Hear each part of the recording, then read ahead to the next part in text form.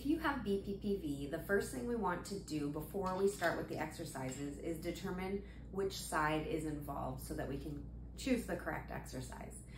So what we're gonna do is we're gonna move quickly into what we call the Dix Hallpike maneuver, which is gonna test one side versus the other, the right versus the left. So to do that, you're gonna turn your head and you're gonna lay back quickly. And what happens in your inner ear canals when you lay back quickly is that those crystals, if they're in that canal, are gonna move quickly and cause that sensation of vertigo. That will help us determine which side's affected and therefore which maneuver to do. So let me demonstrate. You're gonna grab yourself a couple of nice, sturdy, firm pillows, place them on your bed, then you're gonna sit along your bed with the pillows at your lower back. Then to test your right ear, you're gonna turn your head 45 degrees towards the right, lay back quickly from here. Okay?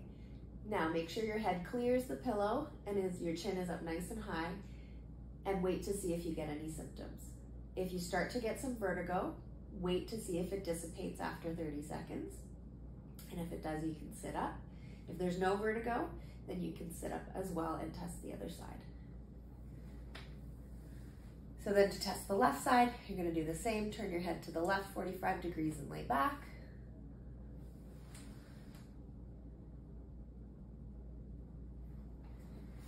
And after you test each side, if both sides give you vertigo, you want to try to remember which side the vertigo was more severe. And you're gonna start treating and doing the exercise for the more severe side first.